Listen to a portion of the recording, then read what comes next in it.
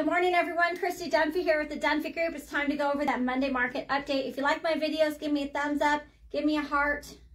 I can't do the heart. Anyway, comment below. I'd really appreciate all the feedback. Last 7 days, new homes hit the market, 146. There are 31 homes with price decreases and 26 homes came back on the market.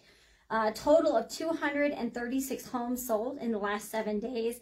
And 20 homes came off the market. If you are a homeowner and your home came off the market because it expired, didn't sell, whatever reason, please give the Dunfee Group a call. We'd love to help you find out why it didn't sell and see if we can still help you.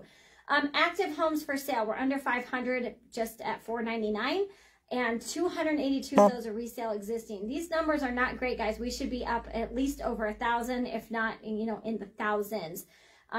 Of the 282, 241 are single family homes and 41 are townhomes and condos.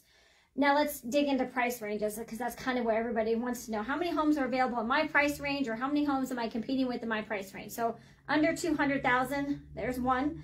In the 2 to 300 range, there's only 11. Not great. 3 to 400 range, there's 39. The 4 to 500 range, there's also 39. The 700 to $1 million, there's 10 homes. If you're looking under 400K with a 2-car garage or bigger, there's 11 homes to choose from. These numbers need to improve for buyers to get into houses without these really ridiculous appraisal gaps and escalation clauses that we're having to write again for our buyers. Anyway, if you guys have a real estate need, please give the Dunfee Group a call. We would love to help you. We'll see you next time.